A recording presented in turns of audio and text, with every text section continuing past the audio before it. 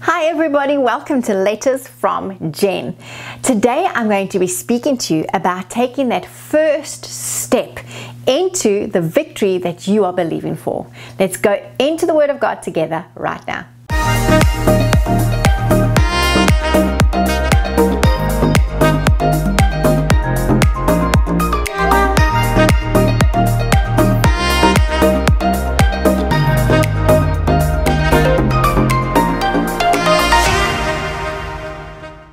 Have you ever found yourself facing a task or a challenge that just seems impossible to conquer?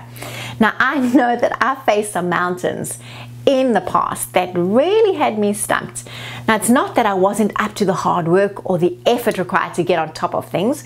My dedication was never in question. The trouble was that I had no idea where to begin or what to do to actually see the circumstances change. Now, if you find yourself in the same predicament now or sometime in the future, I pray that this letter will be an encouragement and provide you with that much needed light at the end of the tunnel, even before you begin walking in victory. Now, one morning, not too long ago, I asked the Lord to give me a very clear word that I could build my faith on and use to pray into a rather hopeless looking situation that I was facing. Now, since I already knew what outcome I wanted, what I really needed was the first step to navigate my way towards it. Now, what I mean by that is, if we know that our physical healing, our financial freedom, our seeing a loved one saved, or even having our business or ministry succeed is the outcome that we believe in for, what we need is that first step that will bring us closer to that outcome becoming our reality. So what would that first step look like? Well, that step comes in the form of a word from the Lord that resonates with our spirits and gives us the confidence and the direction that we need to move forward in. Now, that's what I was looking for, and it's what I want to share with you today, because I really believe that it may be just the word that you need to hear. I pray that it comes alive in your heart and it gives you the jump start you need to walking in the very thing that you are believing for. Now, this is the word that the Lord led me to. Proverbs 16:3. Roll your works upon the Lord, commit and trust them wholly to Him, and He will cause your thoughts to become agreeable to His will, and so shall your plans be established and succeed. Now, sometimes the task ahead of us seems so overwhelming and complicated that we simply can't see the wood for the trees. So what we really need is a different perspective, one where we can see things clearly from God's point of view. Now, in Proverbs 16 verse 3 that I just spoke to you about, it says that the Lord will cause our thoughts to line up with His will when we commit and trust our works to Him. Now, did you notice that the word says He will cause our thoughts to be the same as His own? I'm going to say that again. He will cause our thoughts to be the same as His own. Now, can you imagine the advantage that we'll have in any situation when God's thoughts govern our decisions? We wouldn't be bogged down with our own negative, limited thoughts. Wouldn't you agree that having the God who knows all, sees all, is our guide through every challenge? It's an extremely appealing advantage. Nothing takes Him by surprise. Every solution to every problem is already in Him. Now, that is the first step that we need. We need our thoughts to be God's thoughts, to get His perspective if we're going to see the problem solved. So now that we know what that first step looks like, it is a specific word from the Lord. Let's see how it happens that we can have our thoughts align with His. The Bible tells us exactly how it happens. It says that we must commit our ways and works to the Lord. This means we have to submit our motives and our agendas to Him before we act. And when we do this, the Holy Spirit actually has the freedom to influence our thoughts and to take on His agenda. This gives us a very clear direction to follow. It actually reminds me of Psalm 97:11 that says, "Light is sown for the uncompromisingly righteous, and it's strewn along their pathway, and joy for the upright in heart, the irrepressible joy, which comes from consciousness of His favor and protection." Now, the light that the scripture actually speaks about is God's clear direction and wisdom that is revealed to us when we commit our ways to Him. So you see, along with the direction comes His supernatural insight and wisdom to carry that vision through. Now, since it's birthed and empowered by His Spirit, the next part of the promise in Proverbs 16 verse 3 comes into play, where our work will be established and succeed into something that is marked with eternal significance.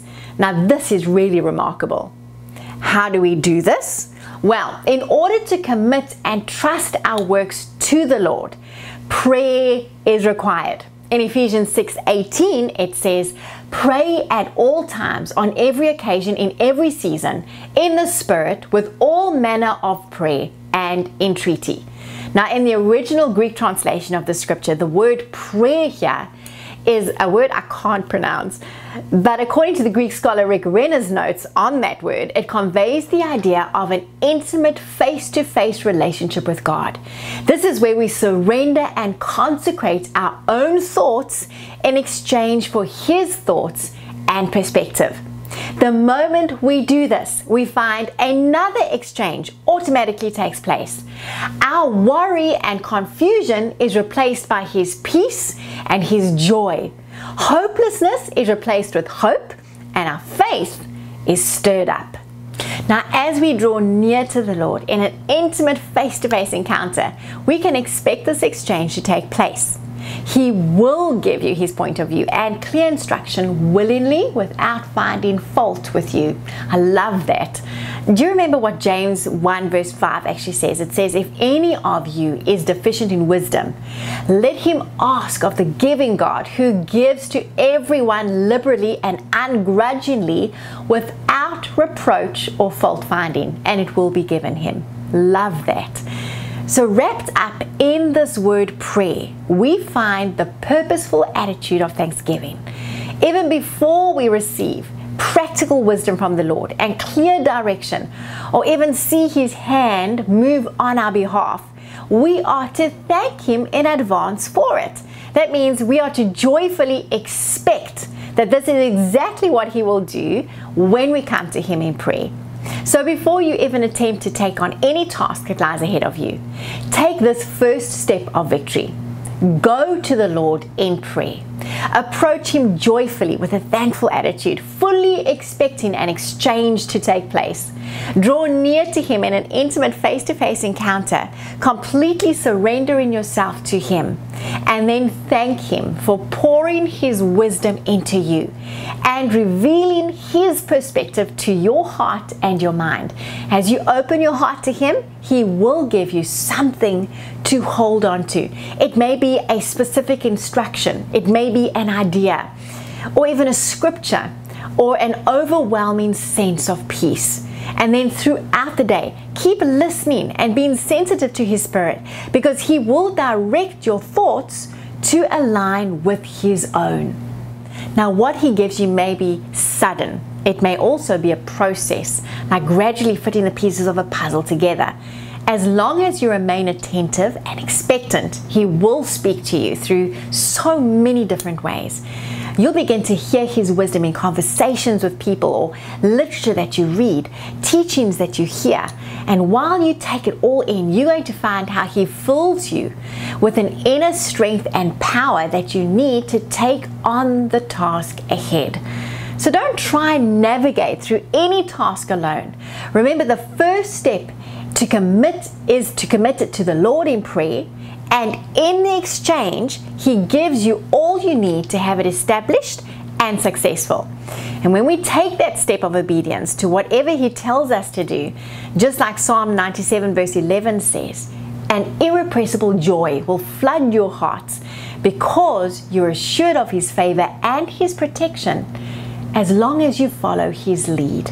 I really hope that this has encouraged you. Remember, the first step to victory, after knowing exactly what God's will is for you, which is in His Word, it is healing, it is success, it is financial freedom, it is seeing loved ones saved.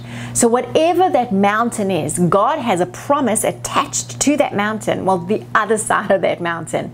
It is a sure thing. It is a sure victory for you. That you know, that is the outcome you're believing for.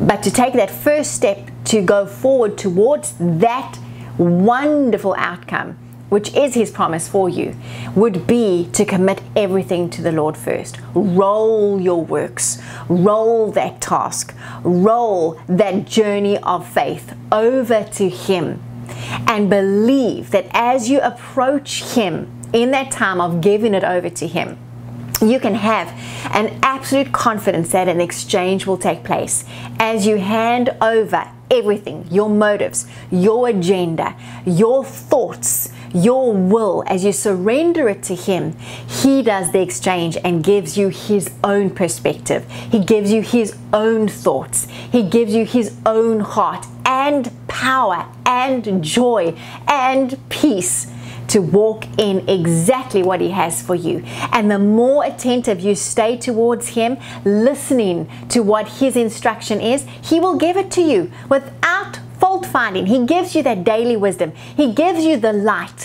one step at a time to walk in exactly what you need to walk in for that day on the right path to the outcome that you're believing for. That is your first step to victory. Roll those works onto Him and watch an exchange take place where His words or His thoughts, His perspective becomes your own. And that's the direction you stay in. Until next week, God bless you and goodbye.